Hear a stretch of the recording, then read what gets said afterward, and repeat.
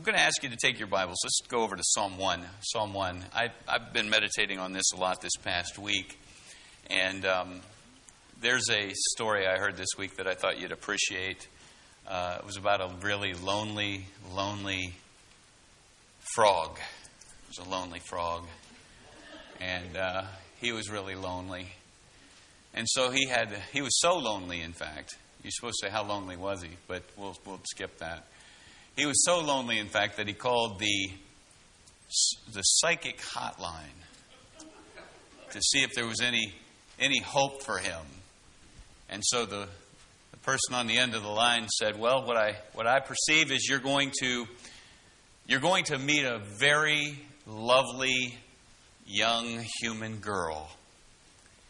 And he says, well, he perked up. He's like, well, that sounds good. Am I going to meet her at a party or what? He said, no, in a biology class. And she's going to be very interested in everything about you. She's going to, so I thought that was pretty good. Do you know, when it comes right down to it, we all go through this life alone. Even when we're married, we're all standing in our own shoes. When we depart, we're going out alone unless it's some kind of an accident or something that's tragic like that. And for you and me, it's important for us to get this thing right. And the Bible is replete with directives about how to make sure, we're on the right path. And so the title of the message today is The Way of Righteousness. The Way of Righteousness. And when you look at Psalm 1, you basically have what we might call here an introduction to the entire book of Psalms. Because you're going to see, if you were to read from beginning to end, all 150 chapters, all 150 Psalms, you would find that, in fact, they deal with people who are on one road or on the other. There are only two roads. There's the right road and the wrong road. And I know the world doesn't like the whole idea of right and wrong, but we know that they exist. We know that if we break laws in the human law books, that they have absolute consequences that pretty much are mandated. If you take care of your body poorly, you might have a consequence because there's laws about how they govern our ability to function. If you don't eat, you're going to get hungry and you're going to deteriorate. If you stay out in too long, don't get enough sleep, those things. These are like laws, principles. These are things that we have to live by because we know they're there, even if we want to deny them. And with this particular chapter, it's a short chapter, but it is so profound because what we have set before us is the way of righteousness. Now, I say that, but truly, to be more clear about it, there's actually two ways set forth here, but God doesn't tell us the way of unrighteousness so that we'll take it. He's telling us, here's the right one just now, and then He contrasts it with the other. So really, it's about the way of righteousness. And I trust that each one of us has come to terms with who God is, but sadly what we're going to see is that sometimes people, maybe even sincere people, are on the wrong path or on the wrong way and don't even know it. And with that said, I want to just say to you as we break this particular chapter down or psalm down, that in it is set before us that there is a journey. That there is a journey, and you know that. You've been on one. Somebody said marriage is just a long walk together, and that's true.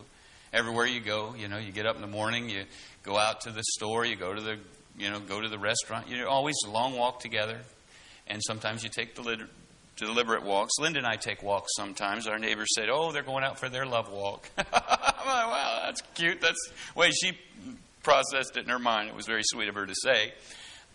But here's the thing.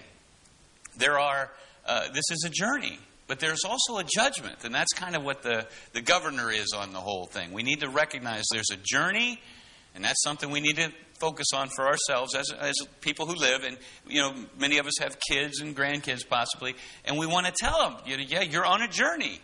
And sometimes people will be easily approached if you ask them, if you are trying to strike up a conversation like I was on a plane or something, you say, hey, well, where are you in your spiritual journey?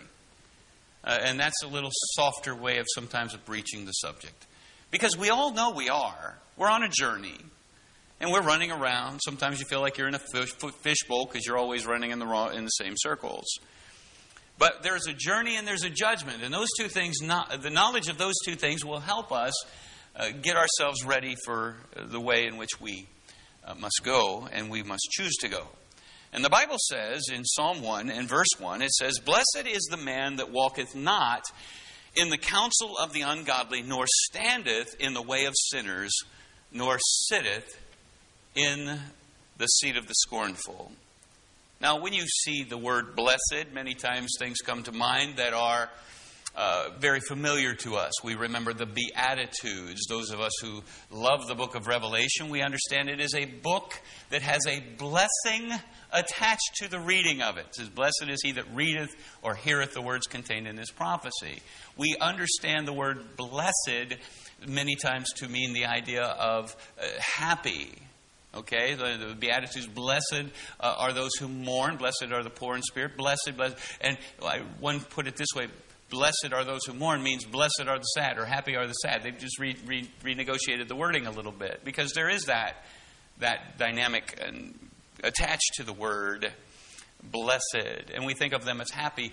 In fact, the Greek word in the New Testament, which this is Hebrew here, but in the New Testament, the word blessed has the idea of to be congratulated, because this is a person you can not only congratulate, but emulate, because blessed is the man who's poor in spirit, means he's the guy you want to be like.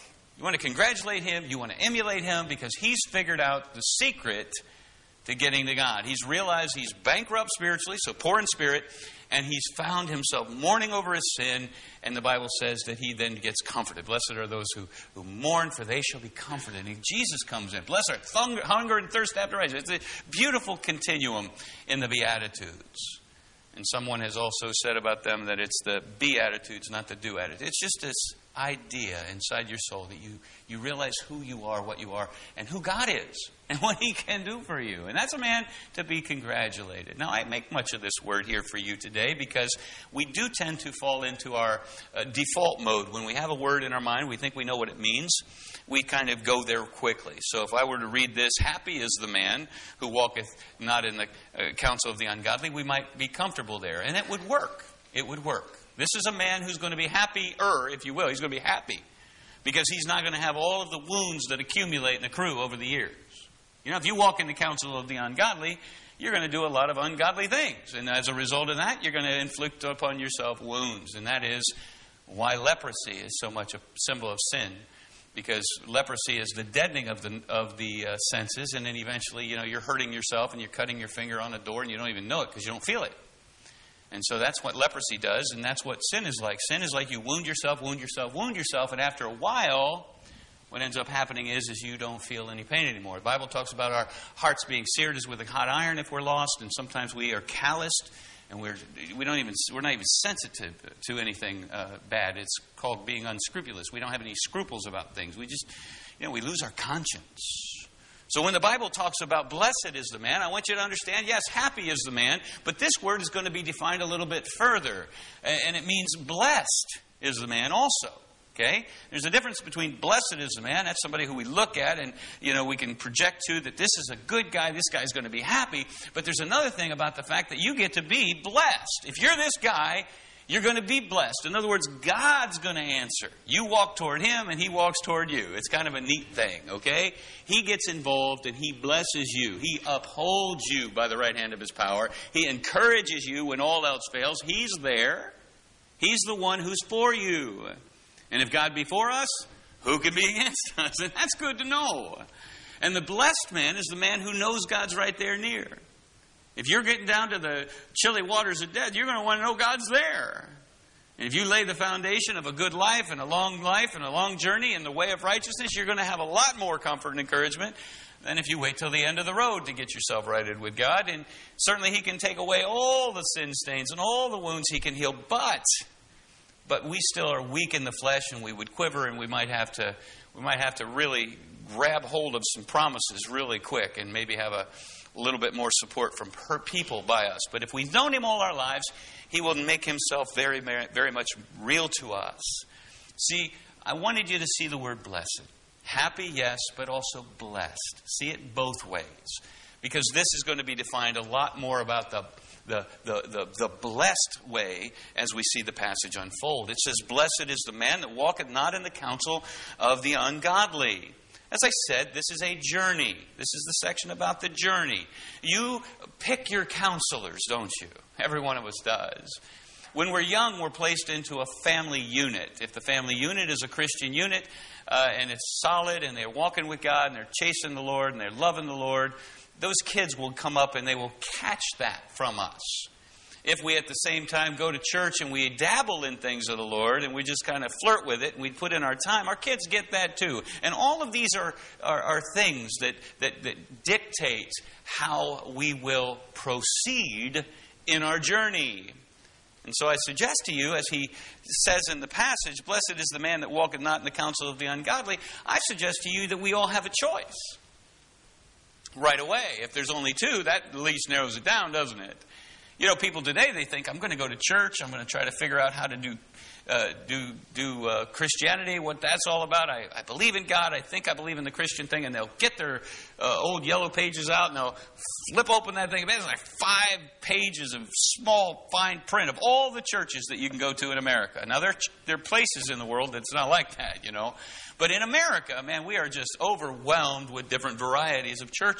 And you're going to have to choose if you have to start on your own. If nobody's giving you any direction, you're going to have to choose. And when you choose, you're going to want to choose the way of righteousness. I mean, why waste your time if you're going to go to something that's compromised and not clear and not consistent? The girl I met on the plane, she says, I've been going to churches down in Tennessee. She's from Memphis. Is that where Elvis is from? No. Nashville. She's from Nashville, but he's from Memphis. See, I was thinking of Elvis. I don't know. Had a tune in my head. Anyway, but she was from Nashville, which was where Elvis ended up. But here's the thing. She said, I went to all these churches. She says, and she's not saved, mind you. Her mother was a Catholic who was nominal in her faith, and her dad didn't have any religion. They wanted to let their kids figure it out. She's on her own now. And she's going to church, and she says, everywhere I go, it just seemed to be, and this is a lost person from the outside looking in, saying, it seemed like it was a lot about the show. A lot about the production, and I didn't prompt that. That was her assessment. And I thought, man, you are very astute to see that that's not what the Bible puts forth. It's about Christ. And I began to share with her on that launch pad about how Christ is the one who you want to look for. You want to make sure you pick the way that Christ is the center, and He's the end-all, be-all of it all, and everything complements that. But my point is there's a lot of choices, aren't there? But we have to choose the right way. We have to choose. In the Old Testament, the Bible talks about kings coming into their own. When they would come into their throne, they would many times have certain people around them. And that could be good or that could be bad. Sometimes they had bad counselors, right? And many times they would surround themselves intentionally with a great host of false prophets. They wouldn't call them false, but prophets. And these guys would come up with all kinds of theatrics to make them think they could go win in battle, because they had conjured the idea that, you know what, every time that prophet said we're going to win, we win. And every time they said we're going to lose, we were going to lose. And so they thought, well, we'll just get some who'll say we're going to win all the time. And that's what happens. We choose a counselor who's going to say we're going to win all the time. I want a counselor who's going to say I'm going to win all the time. Everything I'm doing is okay. And if you pick and choose your own counselor and you pick your way, the counsel of the ungodly, you're going to begin to find yourself out in left field. Before you know it, you're going to say, why isn't this working for me? And as time goes on, you kind of think, well, it just doesn't work. I had my dad tell me years ago, he said, I tried that when I was a young boy, that Christian thing. He says, and it just didn't work for me. And I thought, no, you just didn't work it out, because it works. It works for everyone. You know, it will. And so it's really just a thing that we have to choose the way in which we're going to go. And it says, blessed is the man who walketh not in the counsel of the ungodly. Now, when it says walketh not in the counsel, you have a counselor to pick. And I want to just suggest to you that Jesus Christ is wonderful counselor. That's Him. It's who He is. So when people are counseling you in your life, especially about spiritual things, moral things, and right and wrong, you're going to want to make sure that they constantly have their moorings in the person of Christ. Because He's the answer. He's the way. He's the truth. He's the life. He's the wonderful counselor, the everlasting Father, the Prince of Peace, mighty God. I'm just telling you, He's all that. I mean, He is. And if you don't know Him personally, you're going to try to find somebody to introduce you to Him. And so God gives pastors and evangelists and, the apostles and prophets. They're all there. But they're supposed to equip us. That's their job. My job as a pastor to equip. The Bible says that we would be helpers of your joy. That's all we can do. Pastors we have no dominion over your faith. But we can be helpers of your joy. So when you get a pastor, you pick a pastor who's going to give you Jesus. That's what you want. You want to know Him. The Bible says He is our righteousness. And so if we want to know what the way of righteousness is, we look to Jesus. And your counselor should always be pointing you to that. And what a beautiful thing when the parents are in love with Jesus, right? I mean, think about how perfect, fertile that ground is, you know. And yet people could be really godly, love Jesus, and yet still the kids can go left and right because they have to choose too. But if you love on Jesus and you keep loving on them, you have a good hope that they might even come back around, you know. When I was a little boy, I didn't have a church home or a home rooted in church and Christ, but I came across some booklets, I read them, and I embraced the truth because my heart was tender, and I prayed every time I read those little tracts, and I'm like, man, this is so good. Dear God, I want to be saved. I believe with you all my heart. Jesus died for me. I believe it. Please save me. And you know what? He did. I'm so glad to tell you. And not only did He save me, but He kept me. The Bible says, he that is born of God does not continue in sin, for his seed remains in him. That's 1 John chapter 3, verse 9. I found that verse after I got saved, and I said, there it is. Man, I didn't know why I couldn't get away with sinning. I'd sinned for a few years, and I just felt miserable, and got more miserable, and it got drier and drier. But I didn't know. I didn't have chapters and verses telling me, you know, you need to turn around this. I just knew I was doing wrong, but I could never kill that knowledge. I could never squelch it. I could never turn it down. There would be seasons I'd go for a little bit, but it always would come back up. Somebody always asked me a question about God, and I couldn't just deny Him because I knew Him. I knew Him. And bless Him, He knew me. He knew me. And He kept coming after me. And if you're His child, He'll keep coming after you. But see, that's because I picked the right counsel. I found the gospel. When I found it, I accepted it, and then He took up residence in me.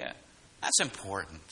Because the Bible says, he that comes to me, I will in no way cast out. That means no way. It didn't say in no way except when you decide you're going to be bad.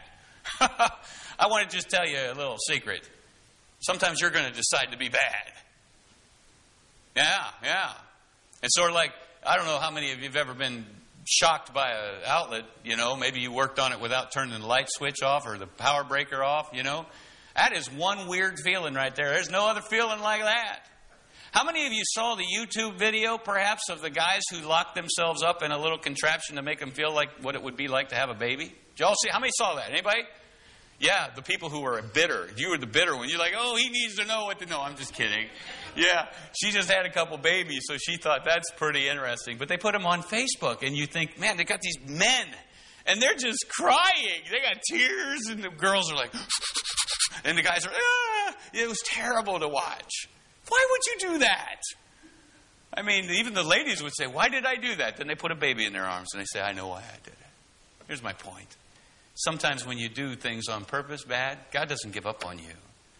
But He'll let you get shocked. He might let you get shocked. He might let you feel that buzz that comes from getting your fingers on the open outlet. Or He might make you to get a little burn on your hand from touching something you ought not. He might make you dry up. David said it this way, when I kept silent, toward God, my vitality dried up. I went about all the day in groaning or roarings. He said, it just was miserable.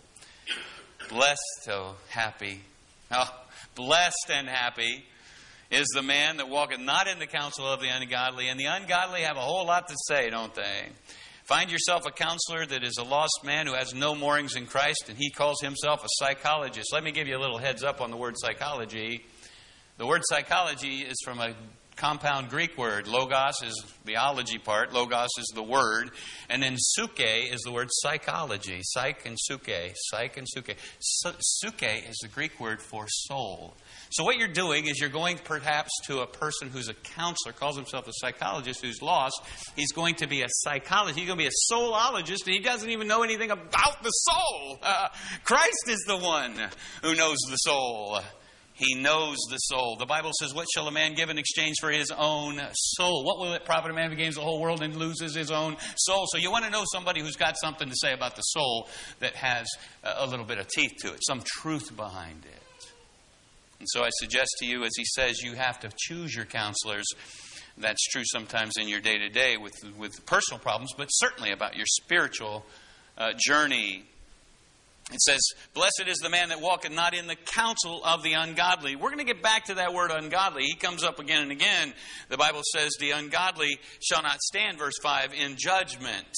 The Bible says at the end of verse 6, the ungodly, the way of the ungodly shall perish. So the ungodly, these are people who are out there. There's a whole bunch of them. In fact, the Bible mentions many times a remnant when it refers to the Christians. You know, the remnant usually, it's a very small group oftentimes because the world is hostile to the things of grace. But the ungodly, they're different people. We're going to look at them a little closer in a minute, so we'll pass by that. But the Bible says, blessed is the man that walketh not in the counsel of the ungodly. That counsel can be to do headlong evil, or that can be counsel to just be moral. It might be a person who counsels you to be ethical and nice and kind and gracious and polite, but not anything about God. It's the ungodly. And the Bible says, you don't walk in the counsel of the ungodly, you'll be blessed. It says, nor stand in the way of sinners. Because it's a journey, you walk, meaning you go on forward. It's making progress. But then there's this standing. Now, in years past, men used to stand when a lady walked into the room. Remember that? Now it's like a competition, you know, who can be meaner and who can be tougher and who can be stronger. No, we need to remember our moorings. The Bible says, stand in the presence of an older man. Stand in the presence of an older man. We got Wayne sometimes. I'll come over to shake his hand. Wayne will stand up. I said, man, you don't stand up for me. And he said, no, sir, I'm standing up for the minister. So bless your heart. But I would stand for him. He's older than me. And I would want to do that. And I try to remember my moorings and my mindset in Christ. You know, the Bible says standing has the idea, therefore, of respect. Standing in respect, if you will, of the way of sinners. If you were to go through there, you'd see this word standing has to do with the idea of abiding, to stand in the way of sinners. Have you ever been somewhere where you thought, I shouldn't be here? When I got to my graduation, I had been right with the Lord for about 8-9 months. I thought I could sneak into one of the parties that they had. You know, one of the girls that I had in the class, she said, come to my party. And I thought I could sneak in there. By the time I was in there about an hour or two, man, I had done 3 or 4 things wrong and bad and I shouldn't have done. And eventually I just knew I shouldn't be here. But I stood there for at least the three infractions, okay? And I felt bad, especially when it was an off group that nobody knew me. And then one girl walked, hey, glad to have you back. Because I'd walked away and walking with the Lord. And they're, glad to have you back. And so I just knew I shouldn't be here. You ever stand in the way of sinners? You're in there, you shouldn't have been in there. You were doing that, you shouldn't have been doing that. You're just standing. And it's standing in respect to. It's abiding, if you will, in the way of sinners. The sinners have a broad way. The Bible says, broad is the way that leads to destruction. Narrow is the way that leads to life. Few there be that find it. So you got that broad way. The sinners have a broad way. There's a whole lot of room for you. You know, and they'll accept you. No matter what you're like, they'll accept you. The Bible says you don't want to be the person who stands in the way of sinners. You don't want to stand in respect to it. And you don't want to be the person who abides in that room. And it says, nor sitteth in the seat of the scornful. And this word for sitting has the idea of actually marrying it. It has the idea of to dwell there, to sit down there, to remain there. And it's actually a word that's used for being married to it. Can you see that? Sitting in the seat of the scornful. And also the idea of the seat there has the idea of judgment, a place of judgment. You know, when they would have occasion to have some people make a judgment because nobody can come up with the right answer for something, they'd go to the city gates where the elders would sit. It was a place of judgment. Lot sat in the gate of Sodom. And they said, who made him, when they got all indignant toward him through that bad night when they were destroyed, they said, who made him a judge and a ruler over us? Because he sat in the seat of judgment. Now what happens is this is a continuum. You walk, you stand, and then you sit. Okay, this is the journey. And you're walking. Or maybe you've already made some choices of your counselors. This is where you're going to be. And now you're standing in respect to that thing. And ultimately, you will be the one sitting in the seat. About 40, 50 years ago, I was sitting where you are with my pastor saying some things. My pastor is gone now. And now here I am sitting or standing or taking his, what I would say, seat. Okay? Here I am now positioned where he was. Why? Because he moved on and now it's my turn. As you get to the end of your day, your journey, you're going to want to sit a little bit more. You ever find that to be true? You know, it's like, okay, we're talking. I think I'll just sit down and listen and talk. Will you go talk? I'm just sitting down. Why? Because I'm tired. I don't want to stand anymore. Well, that's the way of it. Life gets like that. You walk, you stand, and you applaud the things around you. You appreciate them. You show your approval. And eventually you're the person who now is influential in making judgments for other people because they're looking for counsel from you. That's what happens. And interestingly, if you are in the continuum of the ungodly, it's going to be a seat of scorn. A seat of scorn. The word scornful has the idea of making faces. I remember the song in Pink Floyd Animals album. They said, the song called Dogs. And it was about the lost man. And it said, after a while, you can work on points for style. Like a sudden look of the eye and an easy smile. And what he's saying in this passage is a lot like that. If you make faces or roll your eyes, oh, there's a Christian. People do that. Oh, it's a Christian. They might sigh. It's a contortion of the face, or it's a rolling of the eyes. Scorning has the idea of pursing the lips and hating on somebody else. We, as believers, have to be careful to control that in ourselves. We don't want to look down on the world in an indignant fashion. We need to look at him with pity.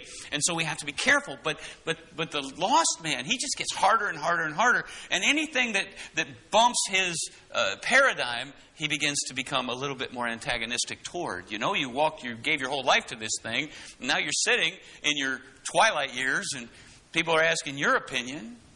And your opinion becomes one of scorn, Don't do that. Go this way. Pilgrim's Progress used the worldly wise man as the guy who would be good to plug in here. He would tell you, seek morality and seek civility. You don't need Christianity. But all those things are works and they fall short. The Bible says you have a journey. The journey is you're going to be blessed if you don't do this. Don't go that way. Don't go walking in the counsel of the ungodly. The ungodly will tell you through movies, through books. The ungodly will tell you through peer pressure. It'll tell you through TV programs. It will tell you through all of the things that it has. It will tell you everything you need to do in order to do life right. You want to get rich. You want to have, a token wife. You want to have the car. You want to have, and those are all good things to have, wives and houses and funds in them. The Bible talks about God prospers, so we're going to talk about that. But I'm saying, they say go for that. Forget the thing about Jesus. Man, that's not something. That's not something you want. So you see, he says, don't do that. Don't walk in the counsel of the ungodly. We're going to talk about that ungodly because he's got something more to tell us about him, and we're going to drill into that in a minute. But verse 2 says, but his delight. Okay? This is the man who's blessed. Who's the man who's blessed? It's the man whose delight is in the law of the Lord. Now, for most of us, in our journeys with the Lord, when we first get saved, we don't know very much about God. We just get saved. And we're very fastidious. So we hear the words law of the Lord, and what we hear is the law. Okay? That God's law. Oh, about law. No. You see, law in this context doesn't mean all about the Old Testament law, the Pentateuch, the law of Moses. It's talking about the whole ball of wax. God put a lot of laws in the world. And He told us about them. It's sort of like the whole idea of the laws of gravity, Every time a scientist does things in the laboratory, they depend upon laws that God has put into play, right? If they're going to separate the white blood cells from the red blood cells and they use centrifugal force, that's a law that they're counting on. They're counting on something happening that is established. And the law of the Lord is an established truth. It first of all happens in nature, and then we begin to backtrack it and we realize it's not just in nature, it's also in the Scripture. I love that because I've got a word. I know what the soul is. It's eternal. I know that it's going to have a judgment. There's a journey and there's a judgment. He's told me that. He's not sneaking up on me. He's not trying to trick me. He's told me what's going to happen. And the Bible says the person who is not walking in the counsel of the ungodly, he has his delight in the law of the Lord. Why? Because that's where the counsel you really need is going to come from.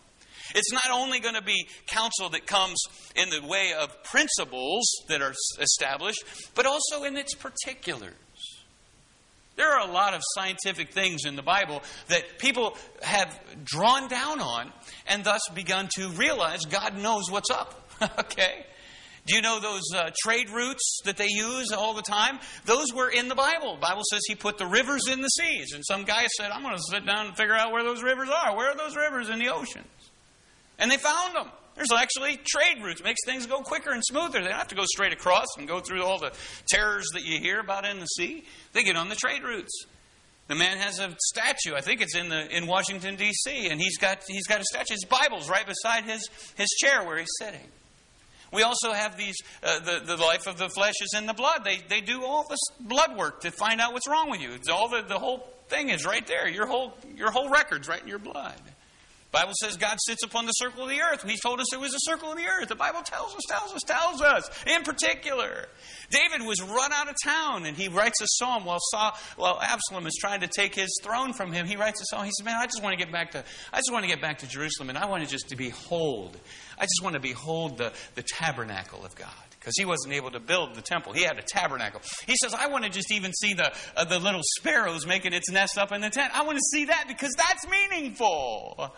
Everything about this. People would go in sad. They'd come out happy because they got their sins expiated. They got some propitiation through the blood. And he would look at those things. And every particular of every sacrifice was something died so you could live. Something died so you could live. Well, that can't be. That's not equal. Those are just animals. And he says, you get in there. Keep going. Keep going. Yes, the Messiah would come. He would be wounded for my transgressions. He would be crushed for my iniquities. And the chastisement for my peace was upon him. With his stripes, I'm going to be healed. I'm now looking. Abraham saw Jesus' day, and he rejoiced to see it.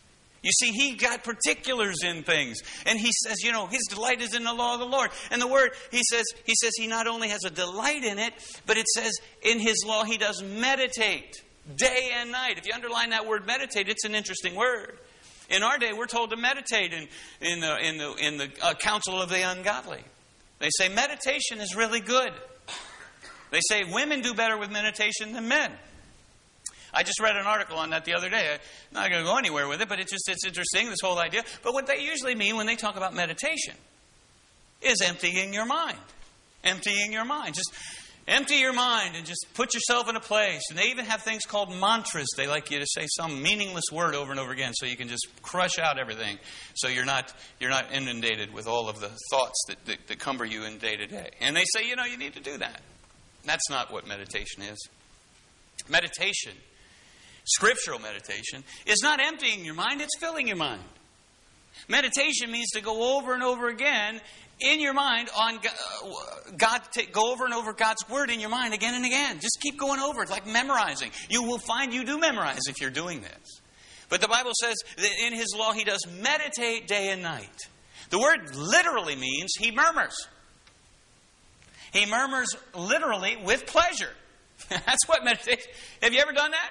I know some of y'all are talking to yourself all the time. You need to be careful about that. Somebody's going to get you. You know what's cool? We got these cell phones now. You can put this little thing in your ear. They'll think you're just talking to somebody. You can just do whatever. You can walk through the Bible says, blessed is the man walks not in the counsel of the ungodly, stands in the way of sinners. And they're just thinking you're telling somebody on the phone. You can fake them out. And you can get away with talking out loud. You can murmur in a good way. You're murmuring to yourself, muttering back and forth to yourself the words of God. Do you do that? Listen, this is the right way. This is not a good idea. This is what he says. He says, you're not walking in that counsel. What you're doing is you're murmuring or ruminating over God's word day and night. That's where you live. You do something you feel bad about, you go back and you say, man, I feel bad about that. And you go back and revisit it and fix it. You get it under the blood. You're a person who has every right to go back to the throne, no matter what you've done. The Bible says if we, who are his children, confess our sins, he is faithful and just to forgive us our sins, faithful to do it, and just to do it. I love that. He's got a reason, and he will do it, and he can do it, and he wants to do it. Only thing is stopping him from cleansing our sins sometimes is that we don't confess them. And confessing simply means to tell on ourselves to God, God, I did that. I'm sorry. And he says, okay, come on over here, give me a hug, let's go on. We're back in fellowship that quick. How cool is that? When I was 17 years old or 16, gave my heart back to Christ, where I'd gotten away he knew my circumstance just like he knows yours. I didn't have anybody taking me to church. I was 12 to 16 out in the field playing around chasing butterflies. But here he brought me back. The moment I confessed, he took me home. And he confirmed it to my soul to the point where I could go to school the next day and say, guys are trying to get me to go do the old things and walk in the old ways. I said, no, I finally just told them I got saved. Well, I didn't know that I had been saved before, but that was my vernacular at the time. And they said, oh, okay. And they started, sort of like, don't want to touch him. He's got something on him. No, got something in him. I got Jesus, man. He's good too. And it was hard at first. But he says his delight is in the law of the Lord. In his law, he doth meditate day and night. That's the other guy.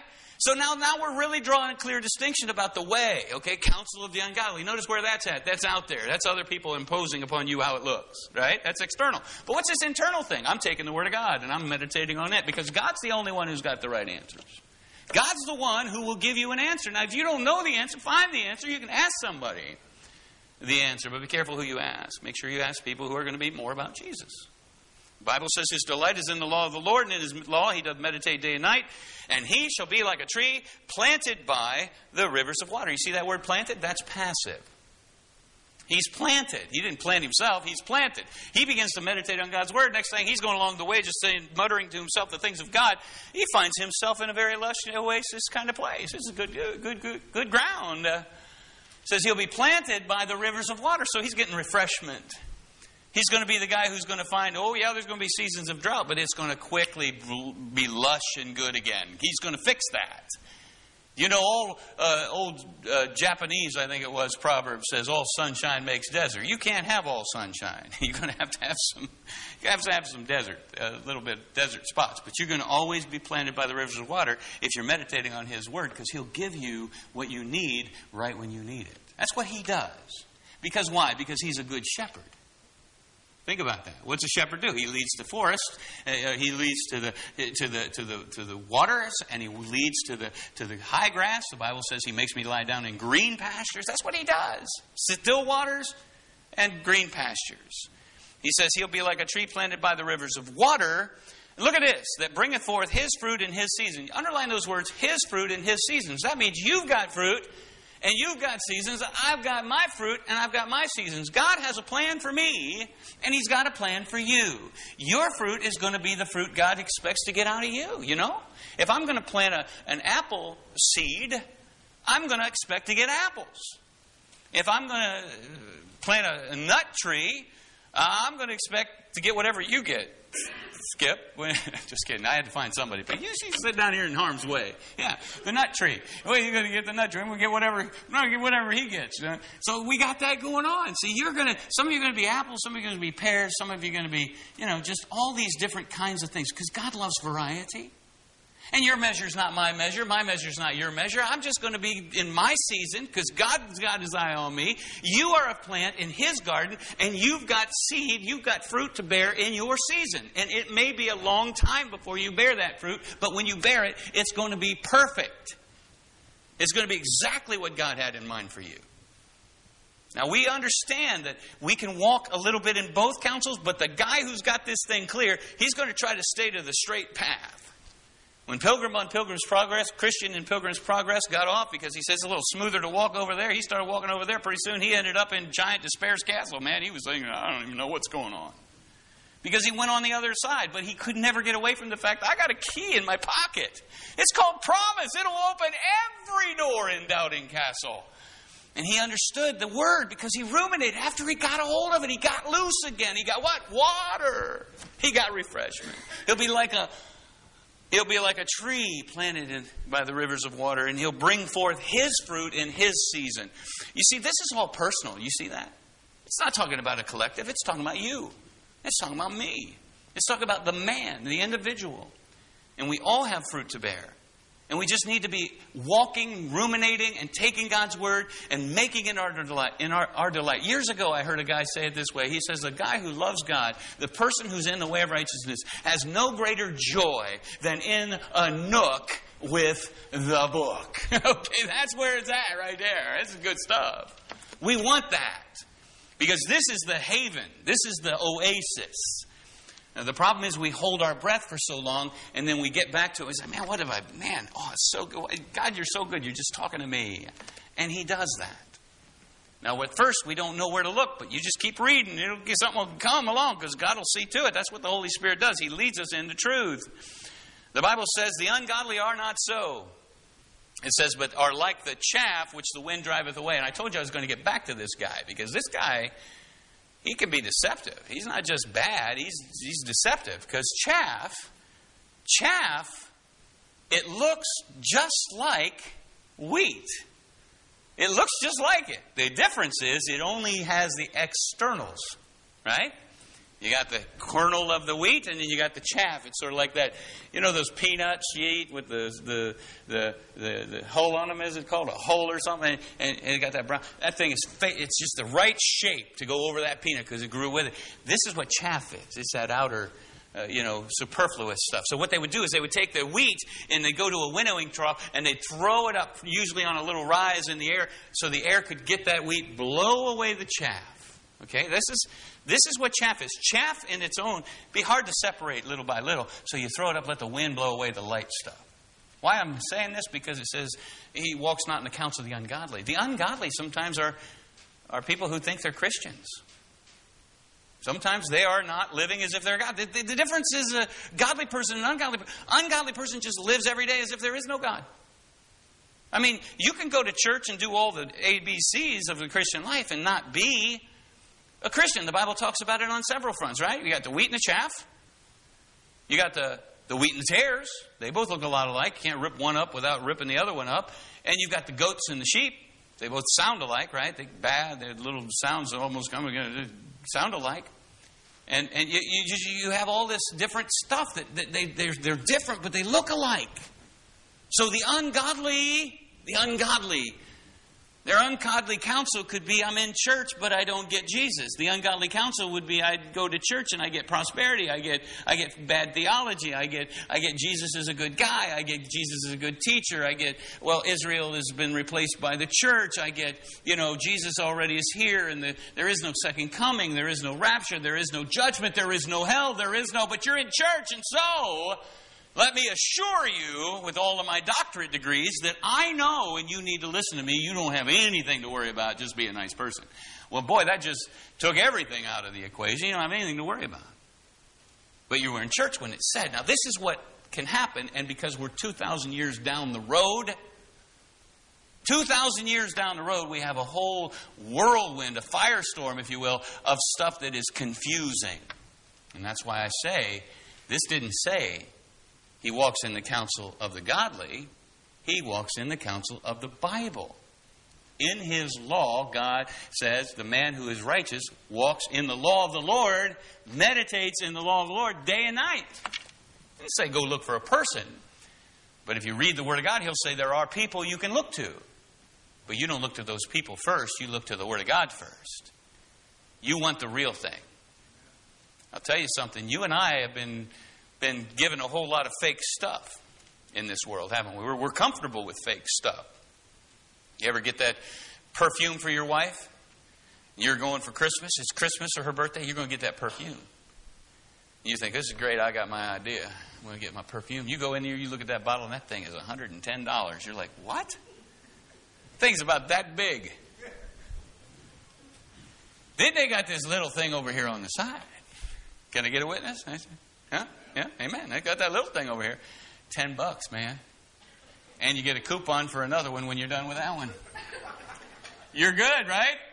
She's going to be so happy with me. I got her some perfume that she loves. You pull that baby out all proud of yourself. She says, what's this? She knows. She's been in that store. And you got her the $10 bottle. That was not walking in the counsel of the Word of God. Okay, that was going for the fake stuff. That was the counsel of the ungodly you were going with there. You understand, we get a lot of fake stuff. We like the quick, easy, schmeezy stuff. Do you know this journey is not for the faint of heart? You're not going to get the shortcuts to spiritual Christian growth. You've got to invest yourself in the Word of God. He says the ungodly is somebody who's like around the rim, around the edges. He's going to look perhaps pretty good on the outside, so he will be believable. You know, the devil doesn't bring you the dragon look when he comes to get you to go do something wrong. The Bible says Satan himself is transformed into an angel of light. He's going to look really good. And even, therefore, his ministers will be transformed into an angel of light. When he comes in the book of Revelation in chapter 6, the Bible says he comes on a white horse. His Antichrist comes on a white horse. He doesn't come on a black horse with a black hat, with a patch on his eye and a scar on his face and say, get in line. He says, I've got your answers. He's not stupid. He's been studying us for a long time. He knows what you want to hear, what you want to see, what you want to do, but you need to not go for what you want to. That's the chaff. The chaff is all about the external. No, you got to get down to the meat, and you got to want what's real. And the Bible says the wind drives it away. I remember a song that you all probably will remember this line from the song, Stairway to Heaven. It says, your stairway lies on the whispering wind. You remember that? Every time you were listening to those songs, they were programming you. You know, carry on, my wayward son. Kansas had that album, right? Carry on. You're great. There'll be peace when you're done. They're just telling you what you want to hear, and you're like, yeah, this is great. I love that song. Man, that beat's great. But they're lying to you, and they're seducing you into the evil. And now it's in every movie, every TV show. I mean, it used to be Ozzie and Harriet. Now it's Bob and Joe. I don't know. It's weird. It's out of control. We don't even know what's up anymore. All I'm saying for you and for me is to realize that the world in which we live is full of ungodliness. And now we have people who say they're Christian and they're doing things that are obviously what I just said, a Bob and Joe scenario. They're sanctioning it. They're marrying that. They're putting them in your pulpits. It's church. That's all you needed to know. That's chaff. Okay? Chaff is, if you think the externals, you just need a church with some pews and a sign out front, that makes it. That's not. Because, in fact, we all know, don't we? The church is not the building anyway. It's the people. We're the ones who are called out. But see, we like that chaff level. And so what I suggest to you is that this is something to keep in mind on. When he contrasts the counsel of the ungodly, he contrasts it with the meditation on the Word of God, the law of God. The ungodly are not like that. They are the people who go after all the externals. He says they're like chaff, and the wind drives them away. That means when preaching comes down that's real, the chaff will bristle, and they won't endure it. This is what we have in 2 Timothy chapter 4, where the Bible says, in the last days men will heap to themselves teachers having itching ears, not willing to endure sound doctrine. The chaff will be driven away by the preaching of the Word. And it's like the chaff is driven by the wind. The whispering winds is what they like, so they'll go after whispering winds rather than the Word of God being declared clearly.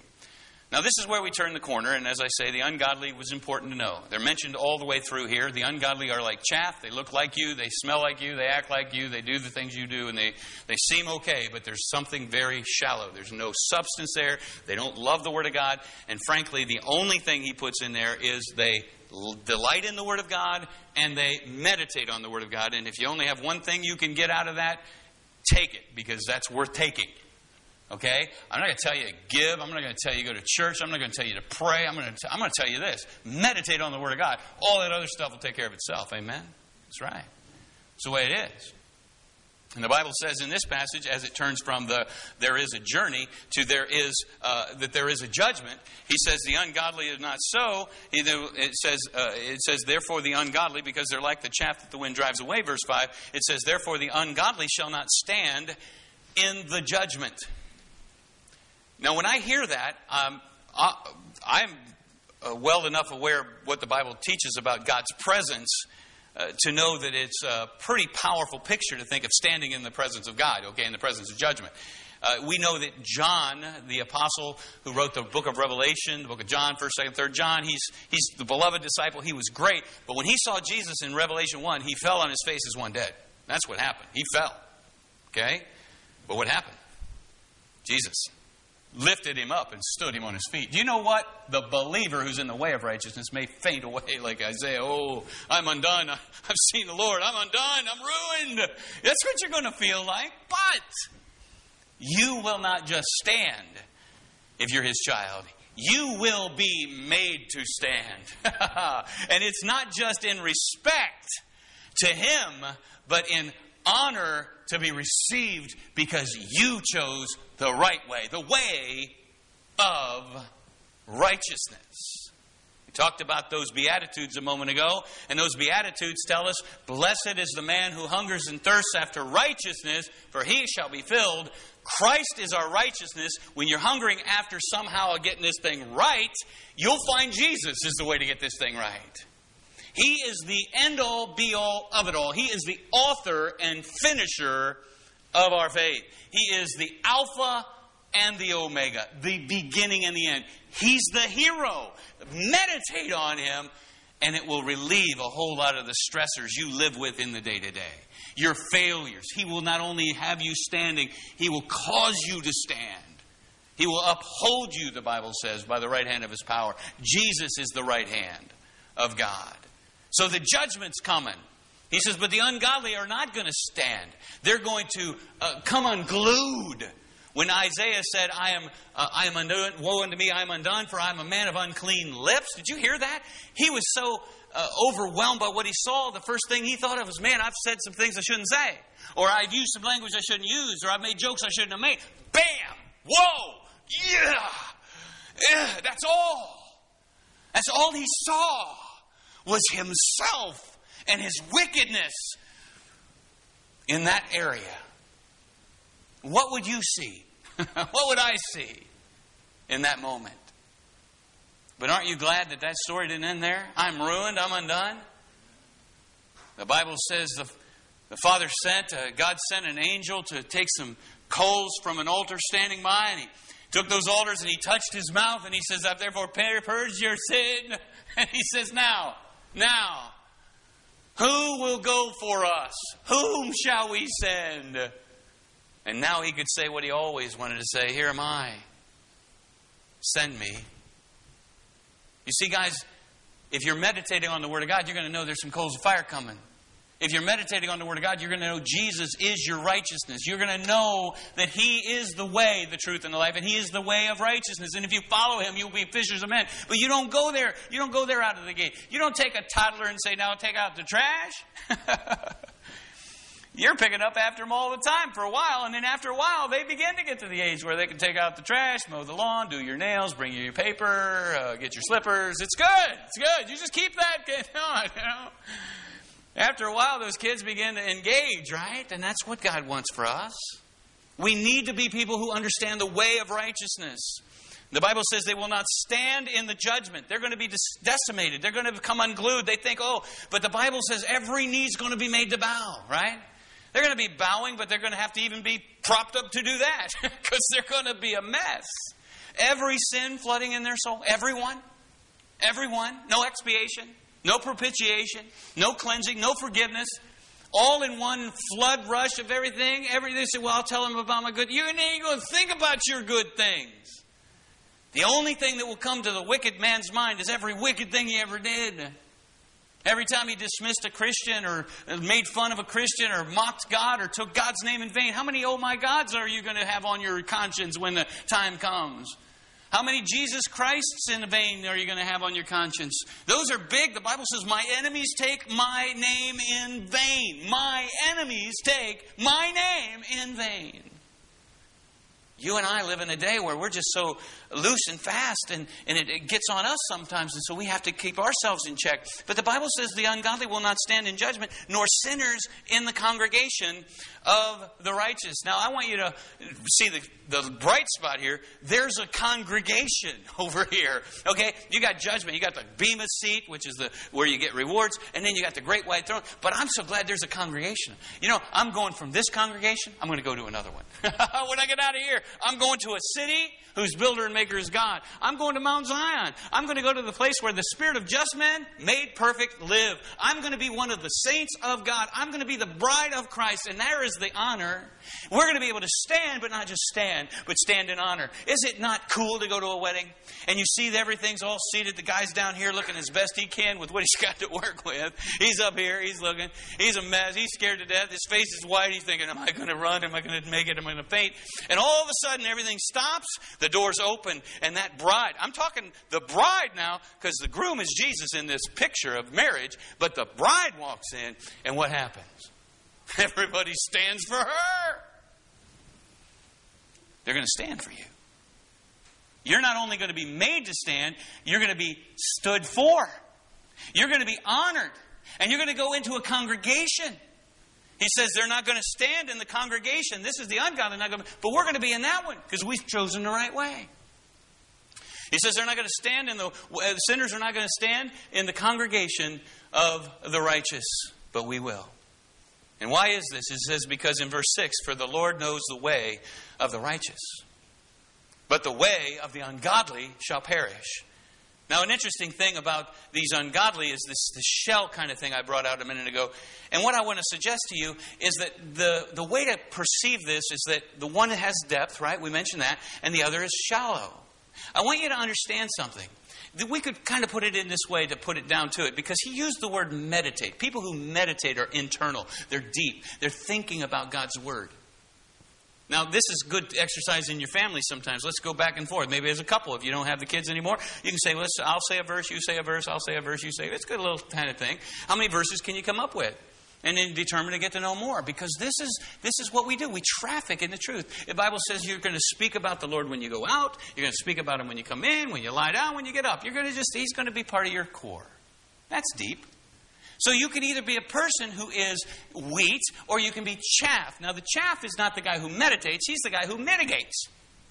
He's saying, well, I can do this and I'm thinking of that and I've got this. And that's a person who's got that shallow thing going on. And that's chaff because that's what chaff is. It looks like the wheat, but it's not the wheat. The depth is what we're looking for. Now when I got ready to tell you that story about that frog a bit ago, I told you about this frog, and he calls the psychic hotline, and he calls in there, and he says, listen, I'm lonely. He says, can you tell me what's going on in my future? And the psychic said, yeah, you're going to have a girl, and she's going to be a beautiful young girl, and she's going to love learning all about you. Am I going to get her at a party?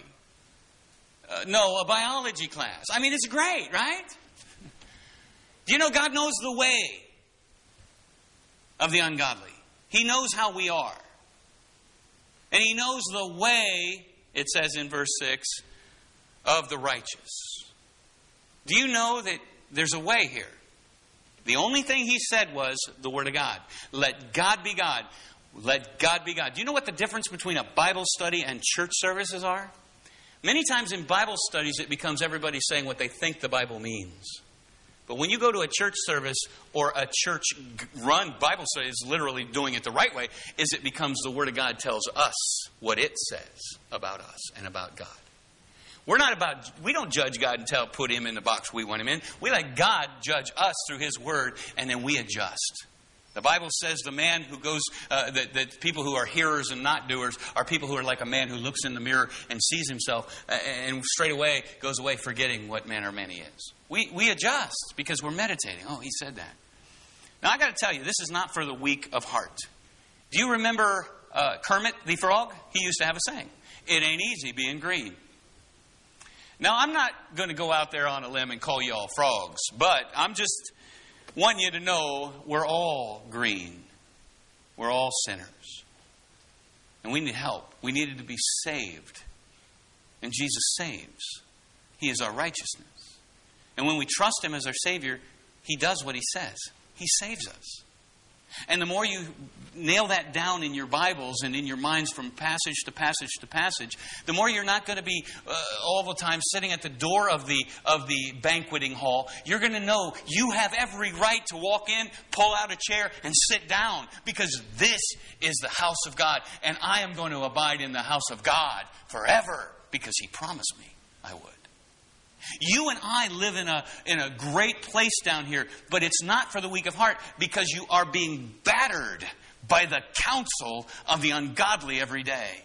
You have to choose to meditate on God's Word. You have to get it down in your core, because that's your sword. When you're fighting the devil, and when you're fighting the flesh, and when you're fighting the world, you need to know the Word of God.